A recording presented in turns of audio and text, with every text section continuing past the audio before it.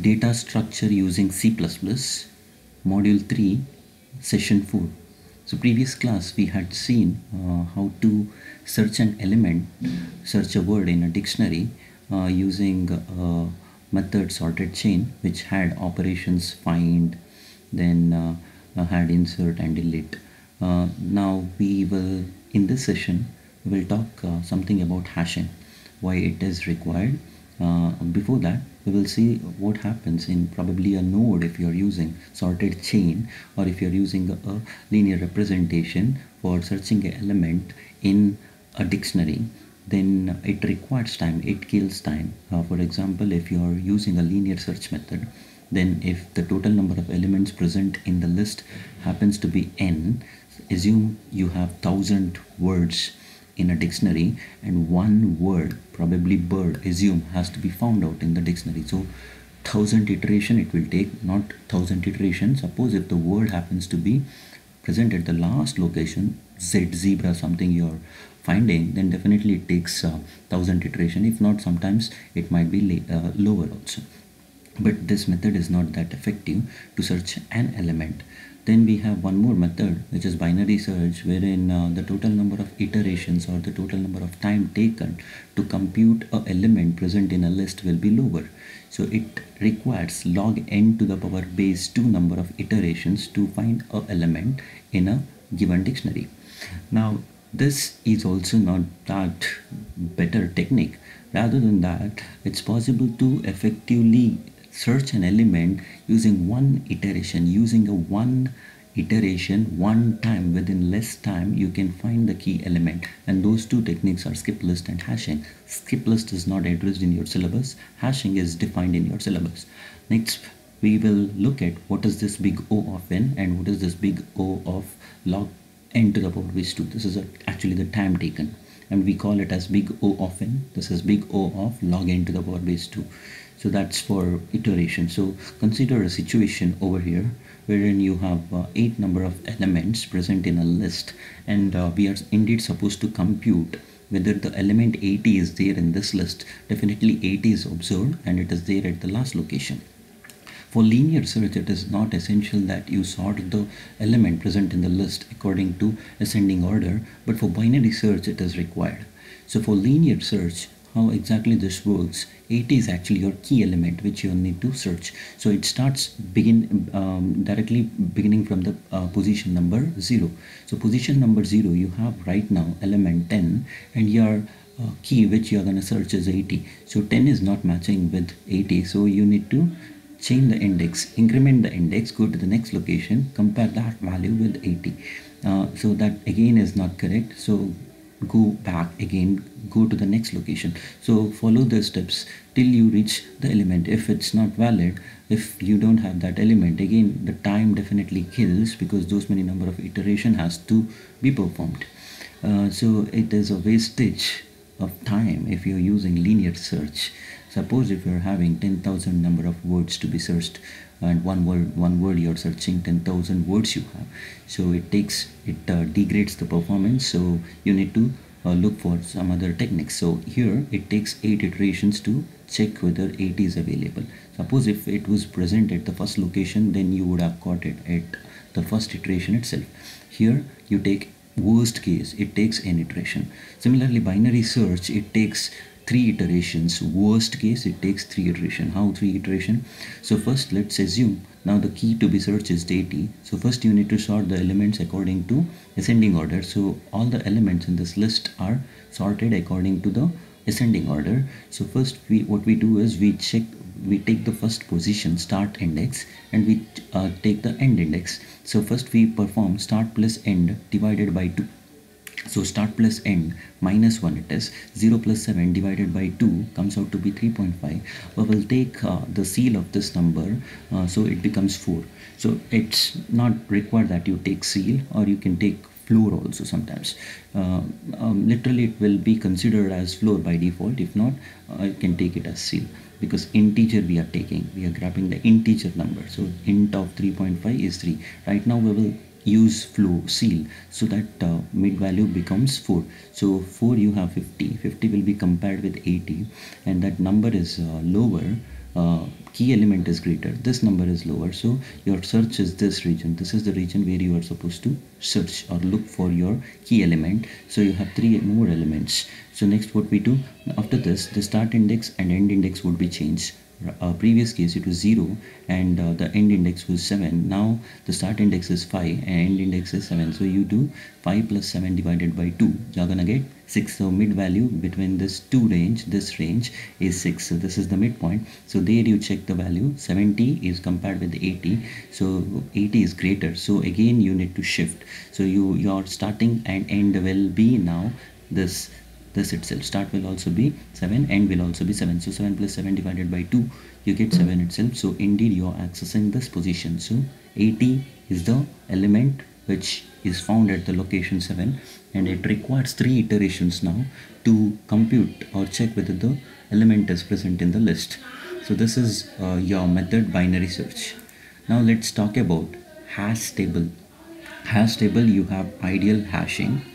What is ideal hashing? We will discuss this. And what is hash table? As addressed, hash table takes less number of iterations to compute whether the element is present in the list or not. So hash table, ideal hashing function. So basically you will be searching a element key, and the hash function you have here, which would transform the key to a position in the table. Let's discuss what is this table position in the table, what is f, what is k. So k is definitely a key with a pair. So you have a pair. Whenever we are talking about dictionary, you have a pair with key and value. So key is the one which you are gonna search. So what we have to do is we need to calculate f of k, where f is the hash function. Any hash functions you can select. Right now in this context we will be using a modulo hash function in general. So other hash functions too we will consider. Ideal hash function, how exactly it looks like also we will discuss. So first thing is compute what is f of k. So once you calculate f of k, you're gonna get a position using this hash function. Okay, we will discuss what should be that hash function next. So once you get a value to this at that particular position in the table, we are going to create a table which we call it as a hash table. In that table, at the location provided using this function, the dictionary pair will be stored at that particular location. So if you want to search a pair with a key value, then again you have to perform f of k. So when you perform f of k, you're directly reverting back to that location, and that there you can find whether that pair exists or not directly, which means within one iteration you'll get the key which you require necessary. Okay, so that's what you have to search for a pair with k, compute f of k, and check whether that exists in the position in the table addressed by f of k. So this position you check, is it null or do you have any pair associated? If you have a pair associated at that location, then it is not null, you have a key. So if it's null, then you can insert, probably if the operation is insert, then at that particular location you can insert a dictionary. Okay, let's see one example of hash table, what basically it is. So here let's not work about this what exactly it is. We will take a simple example wherein you have f of k is equal to k minus 100. What is this? This is actually your hash function. Ideal hashing function we will consider it as f of k is equal to k minus 100, where k begins from 100 to 200. Now student ID, we will consider that this 100 to 200 happens to be the range of your student ID, and student ID stands between 100 to 200, and we have 5 unique students with IDs addressed as 102, 102, 104, 100, 102, 104, 105, 199. So 5 students, you have 5 different students with unique ID, and it is in the range 100 to 200. So here, what is table now? What is this hash table? Since the range goes from 100 to 200, so you are supposed to create a table with the size of the memory as 100, because 100 memory locations we require that's the range. Based on the range, create a table with that defined range. So you have table of 0, table of 1 to table of 99. So 100 memory locations you created. And initially you set all this location, memory location created by this table, all you create it as null, set it as null. When it is set as null, then there is no element in the dictionary. That's what it says. If the pointer, which you have everywhere here, if the pointer is it's floating. If it's floating, if it's not pointing to any pair, then it is null basically. So here you have 5. Okay, so what basically you do is you perform this function. So first unique ID or first key, student key, is 100. That says ID number. So you perform this. F for f of 100, compute what is f of 100. So f of 100 is going to give you 100 minus 100, so 0. So it gives you a position 0 in this table. So table of 0, it's actually the starting location. There your key element goes. There your key element goes, and this 100 is actually the position for your ID 100. Suppose if we use the hashing function as k minus 100, and if we assume that the student's ID ranges from 100 to 200, it has to be modified in the same way. So here what we do is at this position, so marked by this key, you create a pointer. So this 100 is a pointer now. Through this pointer you create a pair, through this pointer you create a pair, and here you define the student information. So since it is a dictionary, we say that ID and student name probably might be the dictionary elements which could be stored through this pointer. So this could be different, this pair could be different. The pair need not be 100 and student, it could be something else. This is the key, and this are the pairs, dictionary pairs. So at this location, the location is obtained using this hash function, and that in turn is a pointer, and through that pointer you're going to create a pair. Okay, so we will assume that you have one for providing the space for a dictionary pair.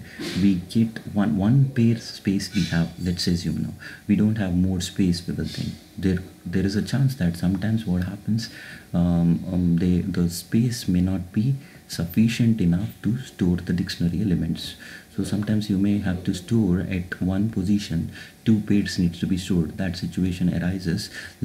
For the time being, let's not discuss that. Each pair, there's only one pair you can store at the location pointed by this pointer, key pointer. Fine. So here 100, 102 you have. So t of 1 is null pointer, and then you have 102. 102, it is position 2, because 102 minus 100 becomes 2. So 102 student 2 information it is. Then student 3 information 104, student 4 information at 105, and finally at 199 is actually t at 99. 99th position, 199 is actually the key, and its corresponding information belongs to student 5. So this way we create a structure. You call this as a hash table, and each element is a pointer. Each element present in this table is a pointer, which in turn creates a pair for a dictionary. So initially we set all these pairs to null. So here t of 1 is null, it is floating. T of 3 is null. Also t of 6 to t of 98 all are null. So when we look at the capacity or utilization of this hash table, we can see that more number of elements are not addressed. It is not addressed, which means only 5% of memory is used in this case. 5, because only 5 keys are there. Altogether you have a storage capacity of 100. So 5 upon 100 you have 0.05. So 5% of the memory is used. So this is not the best hash function which you can afford to select, but this is also this is actually the concept of hashing. So if you want to select a best hashing function, what should be the operator which we need to select, that we will discuss in the next class. So I hope this is clear. This is what happens when you are working with hash. Now suppose say that you want to check whether the element is present in this or not. What you do is, given k, you compute f of k, and in that position, if the pointer is floating, then you can say that at that position you don't have a pair. For example, assume 103 is actually the key which you are supposed to search. So what happens, you compute f of k, 103 minus 100, you get 3. So go to position 3. When you go to position 3, you can find it as null, which means it's not pointing, it's floating, which means you don't have a pair. So you can directly judge that, saying that you don't have a key associated at that position. So this way, with one iteration itself, you can compute whether a key is available or not. Suppose if you want to insert, say that 103 ID person's information has to be added onto this database, then again compute f of k, go to the location t of 3, then at this location create a node with the pair, and say that 103 key value and student 6, his information could be stuffed here. So this way you can insert. For insert also, we do not have to do the tedious work. Directly we can compute f of k, and that location given by f of k could be addressed using the hash table, and this way more space or performance wise also it is effective. Also, if you want to delete, take a key value, compute f of k. Suppose over here 102 you have information, so 102 you go to table 2, and there you have a dictionary already associated, it is not null. So in that case, if you were performing a erase operator or delete operator, you can delete that information and you can set this to null. So that's how this concept of ideal hashing works. Now let's go back. This is actually the concept wherein I have explained terrible wastage of space. Indeed, here you have terrible wastage of space. 5% of memory is used, 95% of memory location is not used. So while selecting the hash function, you should be a bit careful what should be the best hashing function. In that case, the memory doesn't get wasted. Utilize it as much as possible. Okay, so next we will discuss one simple program, and this program is to convert a 3-character string to a long integer. So why this program is essential? So normally whenever you're searching for a word or a word in a dictionary, definitely word will be a character. So you will be encountering the input. Literally for a dictionary, the input will be character. So if it's a 3, size of the character is 3. Okay, 3 character, and how do you convert that into key? Because here hash function, to make use of hash function, it's better that if the key is an integer value or a long value, long is say an integer class itself, but if it's long or integer, then it would be better to operate upon it. Rather, if it's a character or a string, it would be difficult for us to search for that element, key element. So the first job is to convert a character by some means to long. So here we are going to convert a character, size of the character is 3, into a long. And how this works, let's discuss. So 3 to long is actually a function. 3 to long is a function, and it takes string. Let's assume that for the time being, the string which we take as an input as ABC, character ABC is your string. S is equal to ABC. S is a string data type. String data type is available in C++. So first job is to obtain what is answer. Long is the data type for answer. Long because we are indeed shifting the element by 8-bit position, so you get a huge number, it will not be a small number, due to which we take long as the data type representation for addressing the integer number which you are gonna get. So answer is equal to s dot 8 of 0. So what 8 of 0 gives, since S is a string, you can use now S dot operator and you can access all the elements of the string. Now when you are using S dot 8 of 0, so string A, B, C you have, A, its ASCII equivalent is equal to 97. If I'm taking small a, b, c, small a ASCII equivalent is 97 decimal, small b decimal 98, and small c decimal 99. So first your answer becomes, when this instruction is executed, you get s dot 8 of 0. S dot 8 of 0 is the ASCII value of a is 97, 8 of 0 is A. Its ASCII value is 97. So long gives you answer as 97 first. So next what we do is the previous answer what you have has to be shifted by 8. So shifting it by 8 is also equal to multiplying the answer, current value of answer, with the 2 to the power 8 and then adding it with the next character which you have. So the perform what you are supposed to do is 2 shift by 8 is 2 to the power 8. So multiply the answer. Previous content of answer is 97. 97 multiplied with the 256. You get a value 24,832. Add 24,832 with the next character's ASCII equivalent. So next character is B. S dot 8 of 1. You have B. So its ASCII equivalent is 98. So add 24,832 with 98. You'll be getting 24,930 now. So once you get that number, then again compute this, your current value, which is 24,930. Multiply it with 2 to the power 8 again, because left shifted by 8 is nothing but multiplying it with 2 to the power 8. So you get 24,930 multiplied with 256 added with s dot 8 of 2 added with 99. So ultimately the result will be equal to 63,82,179. So this will be the answer which will be returned back. So ABC you give as an input, and this will be the key generated. So this will be the key generated, and you can use this unique key. So any character you select, you're gonna get a unique key for any string, whichever you take it as a key. So key, if it's in the form of a string, will be converted into a long using this function. That is convert 3 character to long. Hope this program is clear. Fine. Next we will move on to the hash functions, some terminologies. You have buckets, home bucket, hash function. Let's try to discuss what this bucket is. So bucket is, suppose if you're considering a hash table, we know what is hash table. Hash table looks like this. This is your hash table. Capacity is 100. So every position for this key element which you're using, key element will be associated with this position. All these positions, all these spaces, all these memory locations from 0 to 99, you call it as buckets.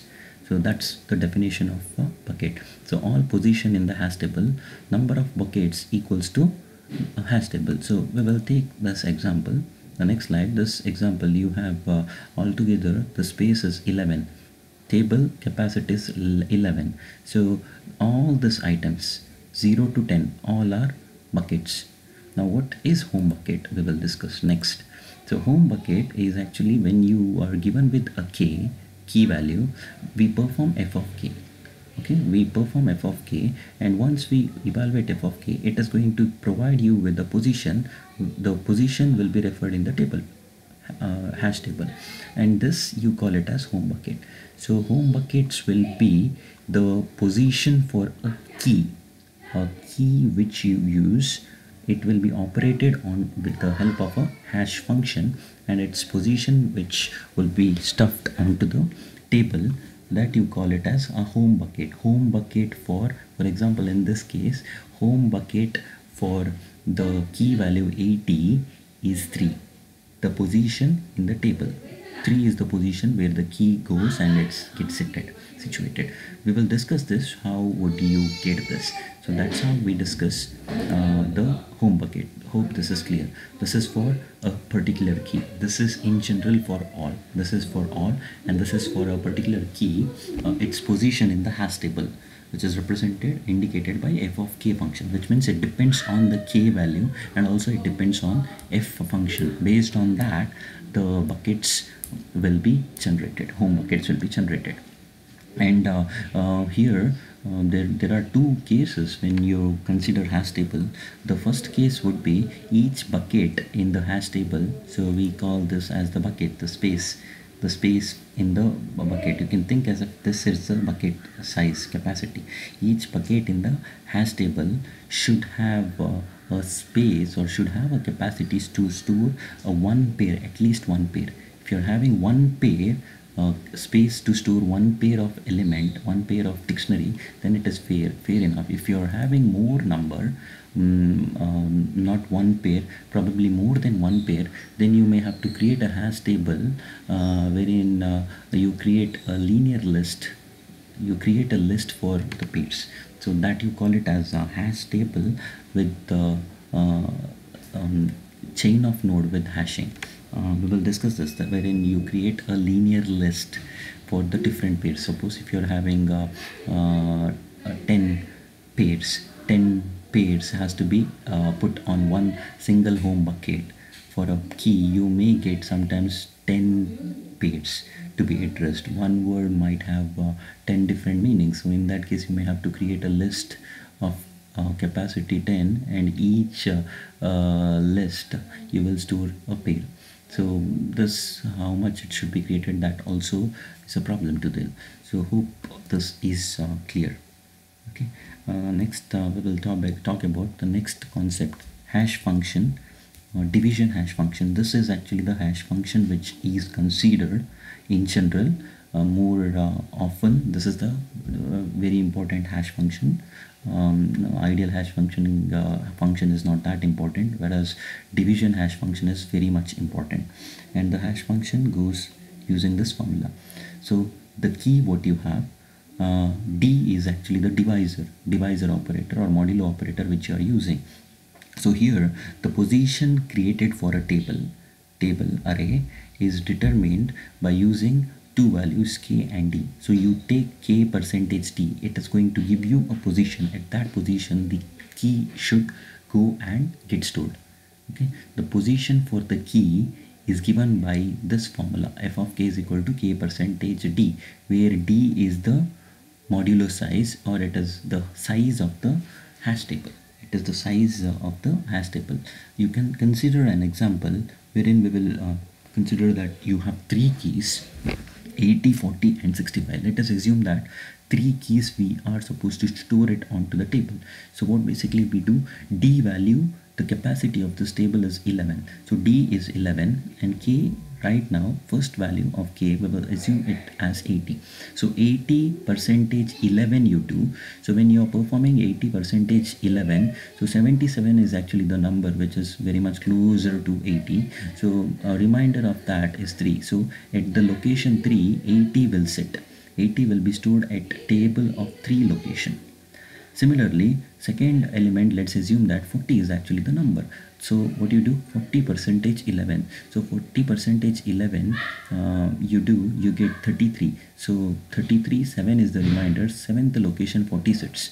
Similarly, you have 65. So 65, the element which is very much closer, 66 we cannot use, 56 we can use. 55 we can use. 55 is actually the number which is very much closer, and reminder you get 10. So 10th location store 65. So this is how the arrangement happens for division hash function. Now there is a problem which we will discuss here. Now what if you get an element something like 58. Assume you have an element to deal with. 58 is actually the number. 58, if it's the number 58 modulo 11 you have, so it uses the remainder 3. But in this case, suppose if I want to store 55 in this table, so it says that it has to be located at the position addressed at 3, correct? 58 is actually the number. 58 divided by 11, you get 55 number, and 3 is actually the remainder. So third position, but we see that already the element is filled. So already if the element is filled, and if you want to insert, you cannot insert, and you call this concept as collision. So collision is a concept wherein if you are having a key unique two different keys or more than two keys gets a same home bucket. So the position for two different keys is gonna give you a same memory location. You call that concept as collision. So there are many techniques to avoid collision, and one of the popular method to avoid collision is linear probing. linear searching or absolute addressing method. So in absolute addressing method, we will discuss that in detail later. Time being, I'll just address what needs to be done is, suppose if the element to be added over here is 50, we find this is the correct position, but you have element filled there. So in that case, increment the index, check the next location, is it filled or not. If that location is filled, check the very next location, whether it is filled or not. If it's not filled, then add the element at that location, which means here if the arrangement is 3 key, after 3 key insertion, we get this as the status. So now the 58, the very next position is this is the position. So could we add 58 here? Yeah, definitely we can add 58 here, because this space is empty. You can add an element, so 58 will be stored here. Now what if we have 24? So 24 modulo 11, you get 2. So 24 directly can go here. Okay, now the last case we will possibly see, what if the number is 35? So 35 is the number which needs to be added. So 35, when we look at 35 modulo, it is 3. 35 modulo 11, it is 2. Sorry, it is 2. So if this is the status, so 35 modulo 11 becomes 2. So 2, you have element, go to the next location, you have again element, go again to the next location, you have element 58. Now this is actually the best possible location where you can stuff the element 35. So this is actually the concept of linear probing. That is, if you have a space, place it. If not, check in the array where do you have a space, the nearest location, check the element to place. So here it does not keep on incrementing it. You can, because you can figure out when you are at this location, you find that 0th location you get you can stuff the element. For example, here you are in this location, add 1 to it, it definitely goes above the boundary, which is not correct method. So suppose if you're having an element something like not 65, we will take 76 number. So 76 or 74 we will take. So in that case, again, whenever you find 10, reminder being 10, when would you get reminder 10 for which key? Suppose if the key is 76, then the reminder will be again 10. So suppose if the key is 76, then what happens? So this, it shows this as the key, but this is not valid, so you increment. So now don't go beyond. So you can use now the index, current index, plus modulo operator, you can use plus I modulo d itself. So use modulo operator so that it will go from last location to the first location. So here you can add an element 76 in this case. So that's how linear probing works. We will discuss that in the next slide, probably with more in more detail. So next, hash functions with the table, this is discussed. So this is the last concept which we'll discuss, collision and overflow. So collision, as addressed, collision happens when two different keys would occupy one home bucket. Two different keys occupy one home bucket. So how do you minimize the collision? So to minimize the collision, as addressed, you can use a linear probing, one of the standard algorithm used for avoiding the collision. And also you can use some uniform hash function. We will discuss about the uniform hash function, what exactly it is. And one more concept which occurs when you're dealing with hash table happens to be overflow. So overflow is a situation wherein you don't have enough capacity to store your pair. For example, we have discussed here the first slide here. So one pair you can address, there is a space for one pair. What if I want one more pair to be stored? You don't have actually a space there. At this location, one more pair I want, student information has to be added at this address. For two pair, you don't have sufficient memory location. So when you don't have sufficient memory location to store for your pair, extra pair, new pair, when you have more number of pairs for a particular home bucket, then you get overflow. So suppose if you consider one case like only one pair if it's available, then collision and overflow happens at the same time. Suppose if we consider one pair, if each bucket holds one pair, if each bucket is holding more than one pair if it's holding, and if you're having one more pair to be added, then you have an overflow. So if you are having only one, then in this scenario we will consider that each bucket can store only one pair. Okay, each bucket can store only one pair of dictionary elements. So in that case you get collision as well as overflow at the same time. Okay, so that's what collision and overflow is. And how do you avoid collision or minimize? So for minimizing, one solution is use a uniform hash function. So what is uniform hash function? Let's discuss. This is one of the function which is not uniform. Why would we call this as a non-uniform hash function? This is not a uniform function because no matter whatever key you take, no matter whatever key you take, it will always return 0, which means you get for 10 or 100 keys, for 100 keys, different keys, any keys it could be, you get only one value, 0 always. So 100 keys will be mapped to one location, that is the first location in the table. So this is not uniform, which means one location is used more often. So you have collision also. Collision is maximum at this case, and you can reduce it to some extent by selecting a better uniform hash function. So this is actually uniform hash function, which was discussed earlier. Modulo operator, division operator, is a uniform hash function because it depends on the key value and also with respect to d. Suppose if we assume that the key elements are unique and it goes from 0 to 98. Suppose if the key is going from 0 to 98 and if the d value is 11, then we can figure out that when we evaluate using K modulo, we can figure out approximately 9 different keys. 9 different keys. For example, 0, 10, 20, 30, 40, 50, 60, 70 and 90. This 9 different keys will be mapped to each bucket in the hash table. So for 9 keys, you get one home bucket.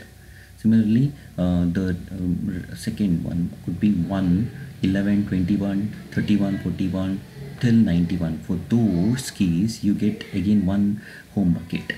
Similarly, if that is the case, so approximately every home bucket will have 9 different keys. It will be mapped. So almost all memory locations will be used uniformly. That's what I just want to convince. That's what you have. Time being, we will stop here.